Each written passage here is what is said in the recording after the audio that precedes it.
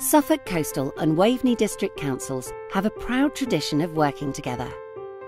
We've already made £16 million of savings since 2008, and we want to build on this innovative and vibrant partnership to improve the quality of life for everyone who lives in, works in, and visits East Suffolk.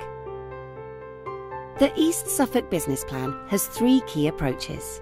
Working more closely with the public to enable your communities to change and manage the things which matter to you. Boosting economic growth through taking advantage of new investment opportunities. And working within the council to improve our own financial self-sufficiency. Improving education, skills and employment opportunities is vital.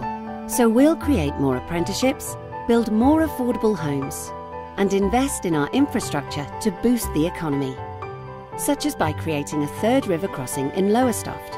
We're also building a tidal gate and other much-needed flood protection measures along the coastline, protecting you and your property.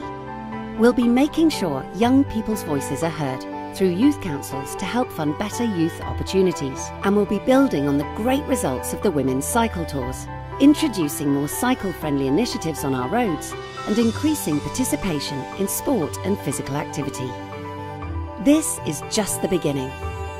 We can build stronger communities together. Play your part. Find out how you can help by visiting the East Suffolk Business Plan online.